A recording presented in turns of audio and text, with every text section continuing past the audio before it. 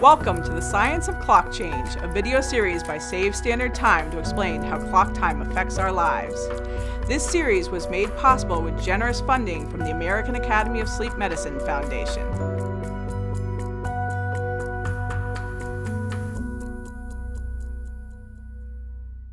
Hello, I'm Dr. Karen Johnson, and I'm a professor of neurology and a sleep medicine specialist. In this video, we will discuss a common misconception that permanent daylight savings time would improve our mental health by increasing our exposure to sunlight. People associate daylight saving time with better mood for three reasons. First, they believe daylight saving time gives us longer hours of sunlight. Second, they associate daylight saving time with sunlight exposure after a long day indoors. Third, they link daylight saving time with summer, a time of increased outdoor play. While light at the end of the day makes us feel good due to direct signaling from our eyes to parts of our brain that impact mood, daylight savings time does not lead to longer hours of sunlight.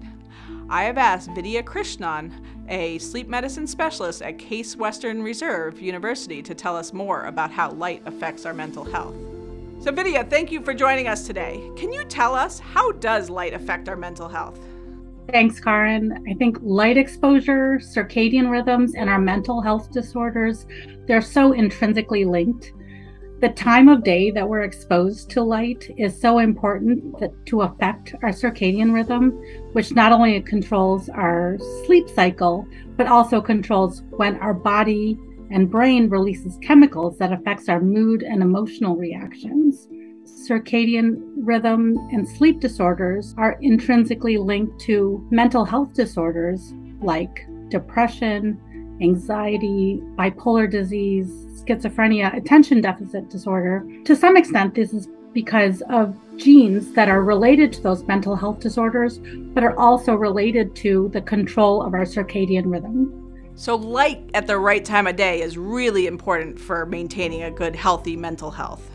It's the timing of light that's most important to affect our circadian rhythm, our mood, our emotions. And in fact, light therapy can also be used to treat mental health disorders. For example, in seasonal affective disorder, light therapy is prescribed in the morning to actually help with symptoms and shift the circadian rhythm earlier, which is the opposite effect of daylight saving time.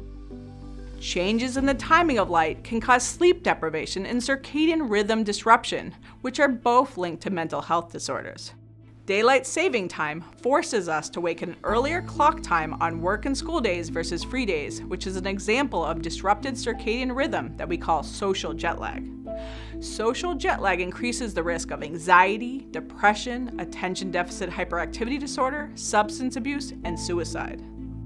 Daylight saving time forces us to wake an extra hour early for work or school, often depriving us of crucial morning sunlight. With our current schedule of seasonal daylight saving time, most Americans have to wake before sunrise in March, after we spring forward, and again in October before we fall back. If the United States were to adopt permanent daylight saving time, most states would see sunrise delayed past 8 a.m. for 3 to 6 months. The latest sunrise in most states would get pushed past 8:45 a.m. Millions of Americans would not only be forced to wake in the dark, but also be forced to start work and school without any morning sunlight. With most school and work days starting at 8 a.m., that's a lot of dark mornings for a lot of people. Permanent daylight saving time would not protect sunshine or make winter feel like summer. It would darken mornings and force earlier awakening. Some may still have a gut feeling that evening light is better for mood. In addition to indirect studies, we have real-world experience in permanent daylight savings time. In Russia, the following three conditions were tried: seasonal daylight saving time before 2011, permanent daylight saving time from 2011 to 2014, and permanent standard time after 2014. Rates of seasonal affective disorder or winter depression were highest during permanent daylight saving time and lowest during permanent standard time. Even seasonal daylight saving time had a higher risk of winter depression than permanent standard time. We have also learned from the Start School Later movement, which advocates for middle and high schools to start no earlier than 8:30 a.m. Schools that delayed their start time have shown that even small improvements in sleep and circadian alignment can have measurable mental health benefits. Later school start times result in more sleep and better mood, with lower rates of depression, anxiety, worrying, and feelings of hopelessness, and even reduced risks of suicide.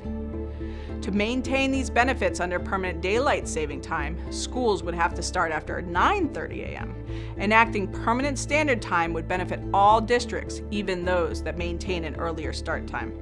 In this video, we learned how light, sleep, and circadian rhythms are closely linked to mental health disorders. Morning light improves mood, while evening light can be harmful. Permanent daylight saving time has the highest rates of winter depression, suggesting that it's even worse for mental health than the status quo of seasonal clock change. Permanent standard time is best for mental health. To learn more about how to harness the full power of the sun after watching this video series, visit savestandardtime.com. Advocate by texting XST to 50409 to tell your legislators to end clock change now with permanent standard time.